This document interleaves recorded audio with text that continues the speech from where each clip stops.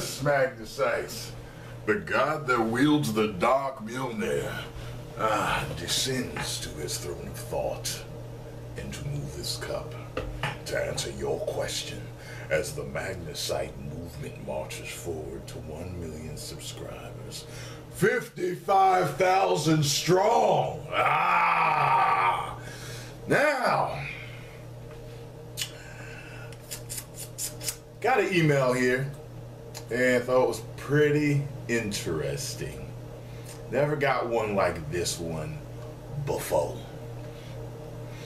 He says, "Hey Tyrone, lately I've been noticing a lot about where I fit in a lot of cases as far as being good, bad, or great at something. And I notice that I constantly tend to outdo someone that's bad. But I always tend to struggle when I'm around people that are considered great.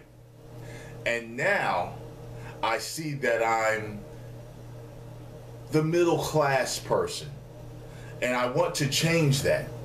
And I know that some people are supposedly born with certain talent, and it kills me because I'm always busting my ass to get noticed. And it's nothing but a lift of the finger for them. I noticed that you're a very accomplished person. I wanted to ask you for tips on how I could eventually be great, or at least on that level. 1 million subscribers, woo. Well, I find this is a real interesting question. I've never got this before. So, let me explain something. Yes, it is true. Certain people are born with natural abilities, natural talents, you know.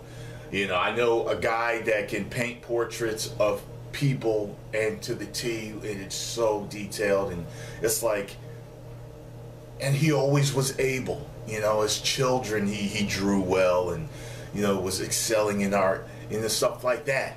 You know what I'm saying? You got people that are just born with these artistic abilities. Some people are born with great voices.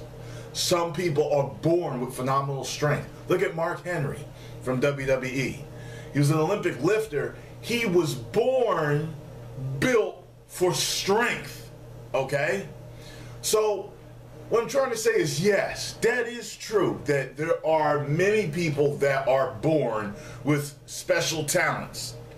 Now, I don't know if the old adage, the old legend, or the old saying of people saying everybody's got a talent, I know it's a way of making everyone feel special, but I don't know if everyone has a talent. But I don't know if everyone does not have a talent. I don't know that. I'm just telling you my thoughts on that specific thing. So, if that's true, though, that everyone has a talent, then that means that you also have a talent, okay? I knew from, I could say, 4th grade on, that I was meant to be on television, that I was meant to entertain and make people laugh. It was only when I got older, once I truly found my way, that I realized that not only was I meant to be on TV, to entertain and to make people laugh, but I was also meant to educate and inspire. Because I know that through my own actions that I can help someone that has been in my place or seeks to be in my place and go further. But with you're toiling with this whole issue of, I can beat the people that are bad. So I'm in the average level, but I can't beat the good, the greats. I'm average. So at least you're middle of the line. You ain't got to work from just being horrible. You get what I'm saying? So I read a book, and I'm going to see actually if I can find it right now. I have it on Audible, and it was very interesting about what it was. Let me see if I can find it here. 1 second, because what it talked about, it was talking about how there's a difference of how greatness is achieved. You know, there's people that are born with talent. I can't find it. Damn. There are people that are born with talent. When I get the chance, I will post the name to the book below. And I think it's called Bounce. I think it's called Bounce. And it talks about how there's the people born with the talent. But then there's people that practice. And when they practice, it talked about the amount of hours that are needed to achieve, the science of success. Bounce. There it is. And it was talking about how, like, I forgot how many hours it is to perfect something, to become great, to be a concert, you know, child prodigy pianist. You know what I'm saying? Like 10,000 hours of practice is what's needed to achieve that great status. Now, it was kind of comparing. It's kind of like, okay, if I don't have no fucking talent to play the piano, but you're born with a talent, I can surpass you with my hours of dedication to the art. While you, it may only take you, say, 5,000 hours to become the pinnacle of greatness, right? But it'll take me 10. You stop practicing at 5, I can surpass you when I get to 11,000 hours. I'm just trying to give some numbers out there to you. You get what I'm saying? I remember when I was running track, I was naturally fast, but I was also a guy that did not work. I was gifted at speed, but I did not work. I was very lazy at practice. And I remember my teacher, my coach used to tell me all the time to work, and you could be so much faster, you could be so much greater, you could keep competing with all those other sprinters out there that are great. But I never listened because I was lazy. But there was one guy on the team that wanted to beat me.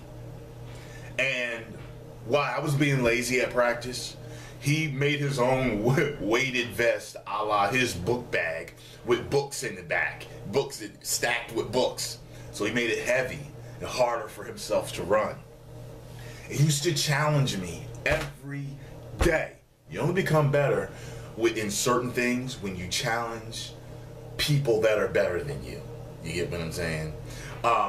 When fighters spar, they need to spar with people that are better or as good or better than them. That's only how you get better, because you need to be challenged. So he would race me every day. He would call me out at lunchtime. Tyrone, I'm ready. We're going to race from here to there. I'm gonna get you. And like, I would just have so much fun. It was so funny for me because he never beat me. But there was this one race after he had been practicing for about 3 or 4 months or so. And when I beat him. But at the end, one of the guys in the stands that was watching the race came up to me and he said, yo, he was gaining on you. Now, that had never happened before. Before, I would basically leave him in the dust. But he said, yo, he almost caught you. And I was like, oh shit, he's getting better. You see that? Even though he didn't have my natural talent, he did have the ability to be better than me. And that's what you have to grasp hold of. You see, when you want to become the best, don't give a damn about who's talented out there and who's better than you. You worry about perfecting yourself. Okay? Because when no one works as hard as you, you become the best. And it will be shown. And you will be very happy at what you do. When I decided I wanted to be an actor, I honed my skills, and a lot of people say I have a natural talent for it because I beat people at this acting competition that had been acting years ahead of me. That had been acting months ahead of me. I only had a few months of training, and I came out Actor of the Year at IMTA. I couldn't fucking believe it. But people were there telling me how talented I was. They were telling me I had the voice of God when I spoke. I mean, the girls, I mean, it was crazy about the energy that I gave out and what I was attracting. It was phenomenal. But I came in there wanting to be the best. You understand that? So the actors there that came in second to me, third to me, do they have the ability to be better than me? You damn right. Because the more they practice and I don't, they will surpass me. And that is just how it is. So even if you're talented, like Phil the Gift Heath, you can still be beaten by Kai Green, who a lot of people say is the uncrowned Mr. Olympia, because he's saying, don't know where body work harder than me. Phil, you are the gift. You were given me a natural ability, but you don't work hard as me. And I saw that last Mr. Olympia. And I might have to say that, Kai Green, you are the uncrowned Mr. Olympia. But I ain't going to get on that argument. Now, I think I've talked enough on this. You give 1,000% in everything you do. You work longer and harder at what you do than anybody else. I remember Jean-Claude Van Damme was talking about moving toward his success. And he was talking about how when everyone was out partying, everyone was out doing this, out doing that, he was in the gym training, sparring, perfecting himself. And a lot of times you have to really hone your skills. You have to fertilize it. You have to plant those seeds. You have to cultivate it. You have to work on it so hard. But the culmination, the payoff is extraordinary. I said this before in a video before where a guy, he compared it to planting bamboo. He compared success to planting bamboo because bamboo doesn't grow for 7 years. So what he's talking about is you have to fertilize it and water it for 7 years, and in that 7th year, boom, it shoots up. And it's you know, he made the comparison where he was saying, you know, those seeds are planted, fertilized, those roots are probably growing and all this other stuff. You see, when you're practicing, when you're meeting people, you're rubbing shoulders, you're doing all these things to become the greatest at what you do. The seeds are planted, they're being watered, they're being fertilized, the roots are digging deep. And then when it's primed for success, boom!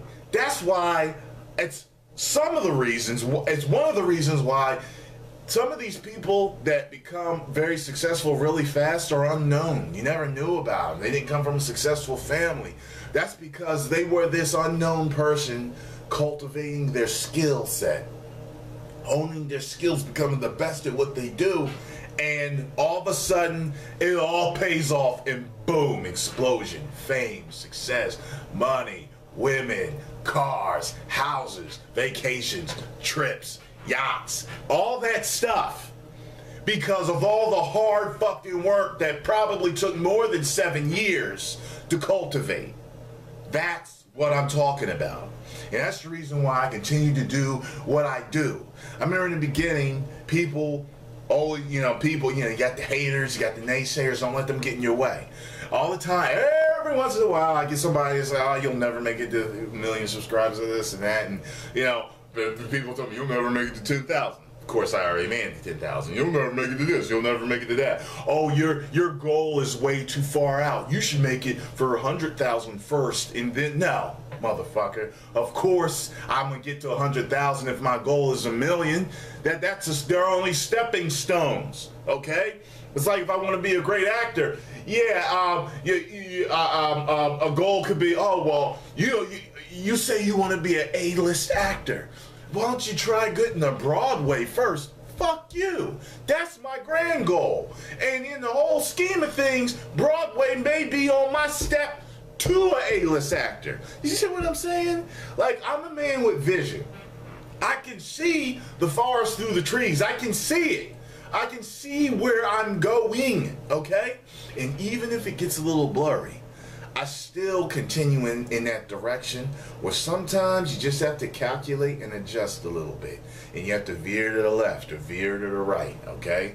And that's how it is, man. Like, I've always been about being financially free and loving what I do. And say I don't become an A-list actor.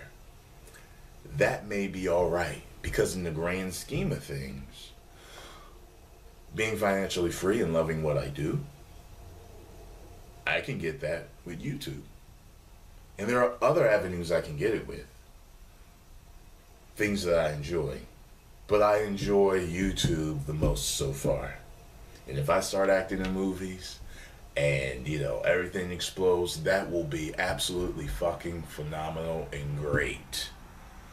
But until then, I can still see where I'm going, and I'm having fun doing it. And I continue to perfect myself every day. And I need you to follow that example if you want to do the same. 1 million subscribers. Woo!